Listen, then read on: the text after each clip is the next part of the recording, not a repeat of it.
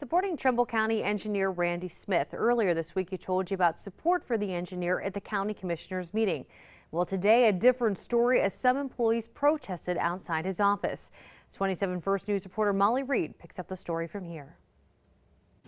OCSEA union members say they want fair treatment for all employees. They picketed outside of the Trumbull County engineer's office today. A slew of lawsuits have been filed against the office since 2013. A recent one asking for a probe of the office for improper spending.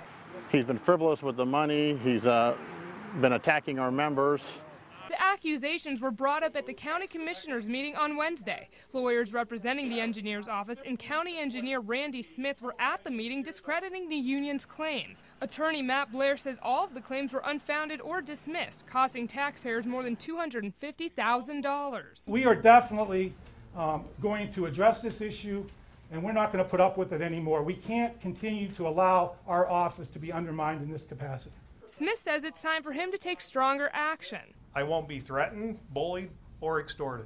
Ohio President of OCSEA Christopher Mabe says he's never had issues at this level before. Of all the other local government agencies that we represent, I have never seen an issue to this capacity on how we treat people. Mabe says it's a labor management issue. Some say there is a problem, others don't. Some union members even came to the commissioners' meeting to support Smith. As far as a possible solution, Mabe says bringing someone in from the outside is an option. Area cooperatives around the state that are trained in dealing with conflict management and how to deal with harried situations and bring people to the table of different views and at least get them to talk again.